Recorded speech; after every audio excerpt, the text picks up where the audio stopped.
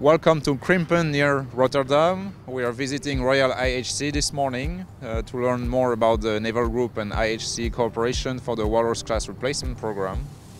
Sir, good morning. Can you please introduce yourself?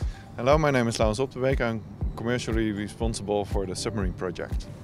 Why did IHC decide to partner with Naval Group for the Submarine program? Well, we decided to partner with Naval Group in February of this year because it's the best partner. They built the best submarine and they are the most competent partner in transferring IP to IHC and the Ministry of Defense. And what we have seen, for example, in India, in Brazil impressed us very much. Can you tell us a little bit about your yard? Briefly its history and also its capabilities.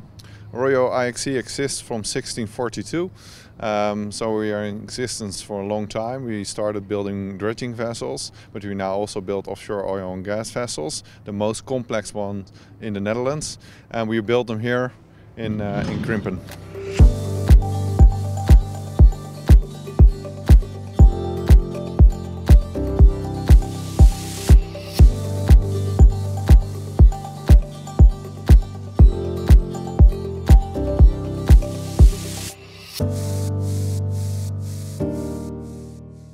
What would you say to people who argue that you don't have any experience in naval defense shipbuilding?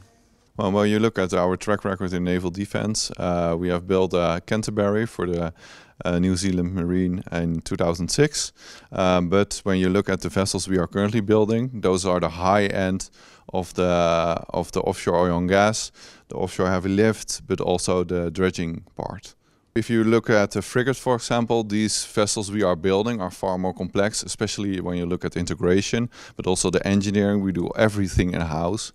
So we do the engineering, the building, but also the maintenance part. This is one of the most complex vessels we build currently. It's a DP3 positioning system it has inside, and it's fully engineered by IHC. And this vessel can put a pipe on the seabed on 3 kilometers depth, and we do all the integration and the positioning in-house at IHC. And this is why we think we are the best partner for Naval Group, because we are building these very complex vessels here all in the Netherlands, and we are the perfect partner in that. They bring in the knowledge for the submarines, and we have the knowledge of complex building vessels. And also subsea technology, because there are ROVs here which can connect the wells at 3 kilometers depth.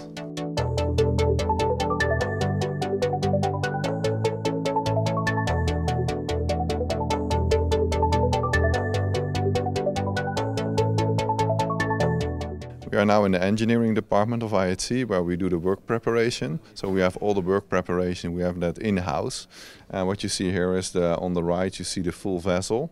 And on the left you see the different sections. We are preparing the work in order to have the different sections in-house. And this is very important for the submarine program as well, because we will do all the work preparation and the engineering, the detailed engineering in the Netherlands. And here you see the capabilities we have on very confined spaces, which we have to engineer. What you see behind me is the largest covered slipway in Europe. Let's get inside to find out more.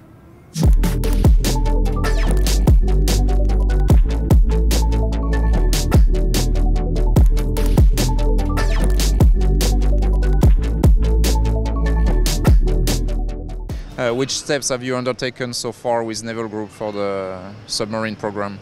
Well, we first signed a teaming agreement with Naval Group, and now we have conducted around 26 workshops. They were on supply chain management, on engineering, on construction, those kind of things you see here in the back. They have audited us and we have seen what kind of things IHC has and what are the gaps we have to fill, and we have defined the trainings we have to conduct in order to get our people on the right level in order to construct, engineer, etc. and a submarine. Can you tell us where we are right now and what is going on? What you see here behind me are the sections. So from the engineering department, the engineer make the sketches of what we need to do, and then what you see here in the back, you see the real construction of the smaller parts, which will be built together into sections, and then in the end will be moved to the slipway behind me.